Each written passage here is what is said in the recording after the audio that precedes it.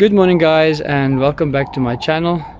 And it's a nice cold winter morning, just past 7, and I'm going to quickly service my BMW. And I've never ever done this service on BMW before, so it's going to be a learning curve for me today, and we have a couple of challenges to overcome as well. So I'm just going to show you guys what I did and what I'm doing as we're doing it. So here's the car. So as you guys know, I've got a e46 2002 model 220 diesel, and what we have is let me just swing the video. So what we have is oil. The one with the yellow cap is oil that I have left from the last time I serviced my wife's car, which is a multi-grade for diesel and petrol engines. And next to it is another multi-grade. There's still about a liter in this one, so we're going to finish this one first. Then we've got the filter, and we've got a container to put the oil in when I'm draining, and once it's finished draining to put it in so they can discard it. And we've got a stand, and we've got the toolbox. So this is a very simple service. It's just a plain oil service. So according to what I found out, you're just gonna basically change the oil filter and drain the oil. So that's all that we have to do for today. But my first challenge, there's no jack point under this side of the car. I don't have that block that you need, which is on the other side though. And I only have one stand.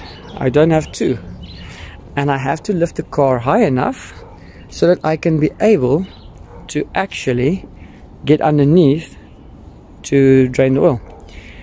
So what am I going to do? Well, let me show you. Hi guys, subscribe to my channel now so that you do not forget. Hit that bell icon and get notified of my further uploads. Lastly, feel free to comment. Show me some love by giving me a thumbs up at the end of the video. My solution to the problem is actually quite simple. Park it outside in the street, onto the pavement, like this. As you can see, I've got a nice bit of clearance there. I'm going to jack that side up and put a stand underneath that side, which will level the car, which should be able to give me more than enough clearance to go underneath and drain the oil. Problem solved. So this is where the stand is supposed to come in. Unfortunately, I had to use that as a jack point, and so I put the stand there. It's the only place that I could actually find where I can put the stand that is more solid. I hope it's the right place. I have no idea, but as you can see, the car is basically level, and I've got more than enough clearance to drain the oil. Now what I've noticed is some of the cars in other countries uses Allen keys. This one is using a bolt, a normal bolt, to drain the oil. So it looks like a 1917 or 19 spanner maybe. Remember, we are metric in South Africa, so it's millimeters. And I'm going to drain the oil there, and we're going to see how it goes. So yeah, everything else looks okay underneath. I don't see any wet spots except for here. So I've got a small oil leak, I think, on my steering pump, but that will sort out later. For now, let's just do the service. Okay, so as you can see, the oil is draining, and it was a size 17 spanner. Now what I really like to do is to open the oil cap. It actually helps. What I've done now, I just took out the dipstick, because basically it goes to the same place. I can't get the cap off. For some reason it doesn't look like it turns off, or maybe it's just very hard. I'll see now what I should do there. And like I told you guys, I think I've got a little leak on my steering pump, because this pipe is wet. Maybe it just needs a new pipe, but I'll get to that a bit later. Otherwise it doesn't look too bad. So while we're waiting for that to drain, and by the way, here is your engine oil filter. we'll get to that in a sec. Well, turns out it just needed some love. A little bit of a love tap all around the cap, and voila, the cap came off. Now I can put the oil in. I was wondering why I couldn't get the thing off. It shouldn't be rocket science, but yeah, at least it's out. And the oil is finished draining. So let's just make sure that I actually drained the engine and not the gearbox. Yep, as you can see, focus, no oil on it. That means the engine is definitely empty. So I was at the right spot. So because I don't want to keep the car standing on that stand for too long, well, I don't actually have a choice, hey, because I first have to put in the new oil so that we can level it up, and then I will start it, put the car level, and just top it up at the end. But for now, let us just close that drain plug underneath so that you don't forget it, and remember to put the new washer key on the filling plug. I'll show you now. As part of your service kit, you get this come on, focus now. You get this washer which you put on your filling drain plug, and this o-ring comes underneath your cap where you're going to take out your engine filter. So let us just close this for now to keep the dust out, and then we are going to do that quickly. Here's the filling cap. See this this washer, that washer, we're going to take that off and put the new one on. And that's it, the new one is on. Here's the old one. You can see how flat it presses it so flat that it actually makes it bigger. So let's go ahead and put the drain plug back. Okay, there. Now I've discarded all the oil into a container for safekeeping and to get rid of later on.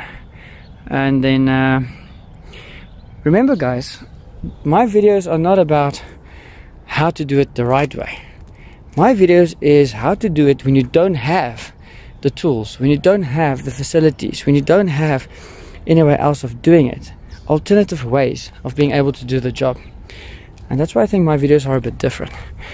I have noticed, unfortunately, this jack keeps on dropping by itself, so it's probably leaking inside the jack itself. So the whole weight was standing on the stand there, and it bent the plate totally fucked. What else could we do? We have no other choice at all. So it's one of those things. So the drain plug is closed. Put the drain plug, like you probably can't see it now. Nah, we can't see it, not from this angle, but the drain plug is back. So at least we know the oil won't come out. So let me zoom back. Okay, let us quickly change the oil filter there. Okay guys, this is shit funny, really. I never thought I'm gonna use such a big tool on a car. Honestly, this is something you use on a truck, not a car. But here I am, loosening the oil filter cap with a massive 3/4 inch drive and a 36 size socket on a car. That is really shit funny. Anyway, let's loosen this. Okay, let me take the cap off and then I will record further. Okay, so I just put my oil pan here so I can catch up whatever's going to be coming out there.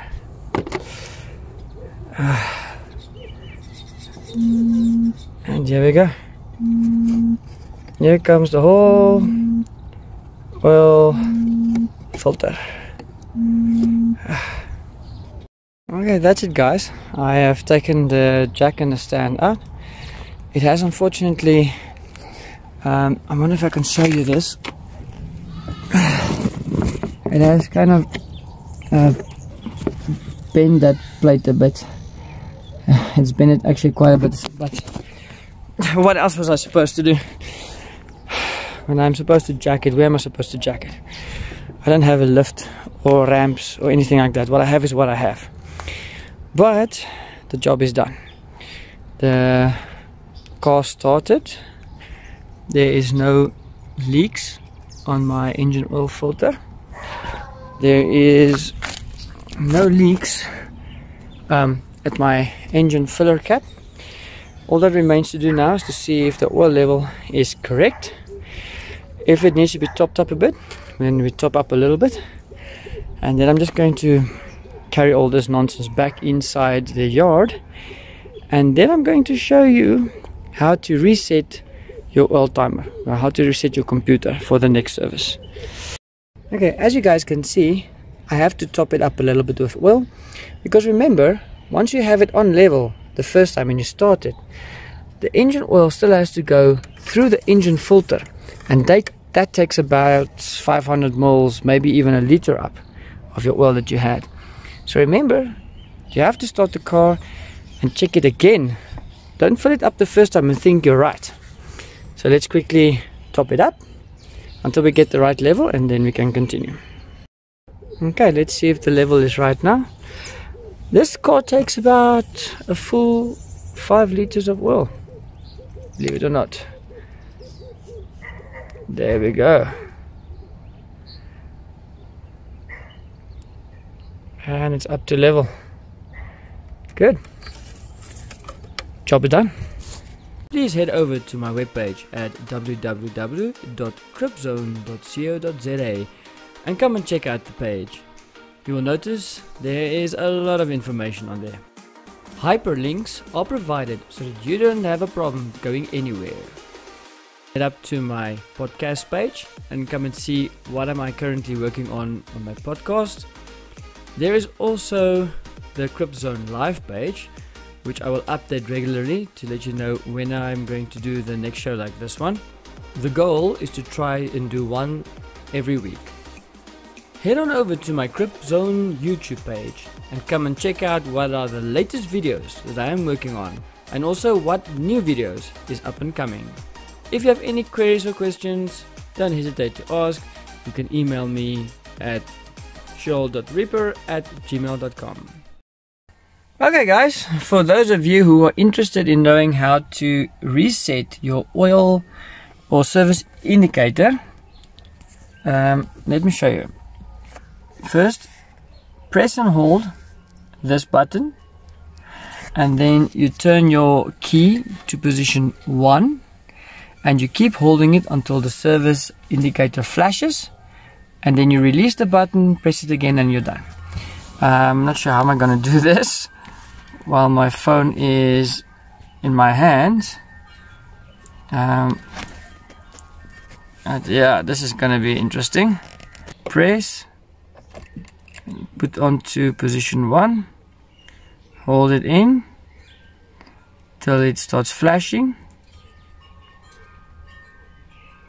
release, and press again. And there we've got it, 15,000 Ks until the next service, which will be an inspection service. And that is that, my friends. Let's put on and see. There it shows you. Nice, 15,000 Ks for inspection. And it's been reset. So thanks guys, thanks for watching. I hope you found this educational and enjoyable, if you can enjoy something like this. But that's it. The service is done. Well, it's been changed.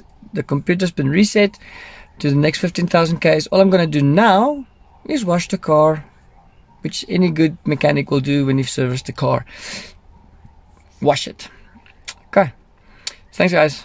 Until next time then. Oh, and remember, subscribe to my channel please, and give me that thumbs up. So until next time, cheers.